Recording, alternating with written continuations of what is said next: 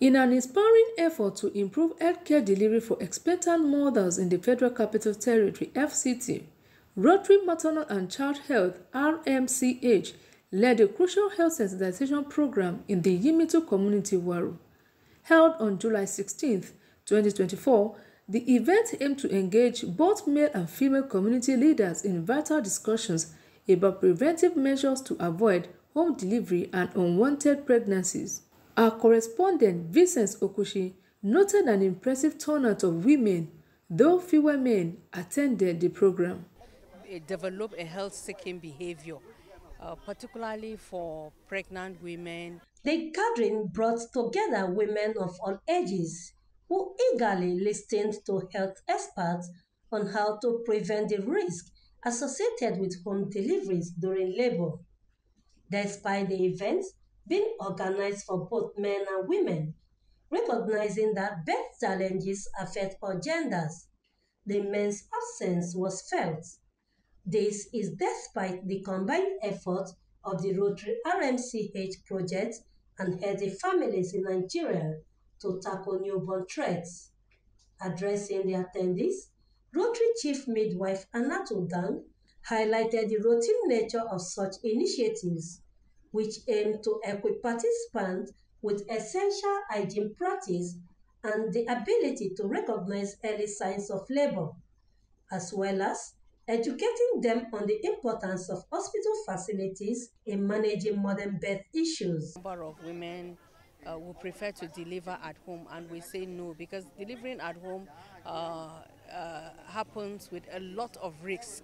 And so we do dialogue with them to encourage them, make informed decisions to go to the health facility and deliver in the care of a skilled birth attendant, that is health workers that have been trained to attend to them, because we do not want any woman who becomes pregnant and is in the process to lose her life. Chief Nurse Roslyn Edozie of Yimitu Primary Healthcare Center Waru spoke about the center's staffing challenges and appealed to the federal government to hire more personnel to meet the community's demand. We record a huge number of clients in antenatal clinic, but where we have issue is in the delivery. Right now, I'm the only nurse midwife in primary health care. Okay. And as the only nurse midwife, they cannot cover morning, afternoon, evening, and night duty. The challenges we are having is that these women, sometimes when they come there in the night, nobody. There's no midwife to attend to them. And if I'm the one coming there, I'll be discouraged. I won't like to go back to that place again. So it's a very big challenge. So the government have a lot to do in that aspect. Sending in more midwife to the primary health care, at least to cover the 3 shifts, morning, afternoon, and night. So that whenever they come in there, in case of delivery, they will see a qualified midwife to attend to them. Beneficiaries such as Dauda Ibrahim, May Angwa of Yimitu, Comfort Emmanuel, Zaka Abigail, amongst others, emphasized the outreach significant impact on the community and families, expressing gratitude for the valued information and support provided. For we to move to a government hospital, we have to live here to Waru Primary Health Care. And as we are coming, you see how our road is being. In terms of women to deliver, we find it sometimes difficult. So we want to appeal to the government. Let government help us and do something needful to the community. And sometimes, even though we are there, we buy some drugs outside, not inside the hospital. So we appeal to the government, let government do the needful. Bed for house, it says like sometimes it's a risky. Because me, I get some women, where elderly women like this, where when labor start, they will say stay at home.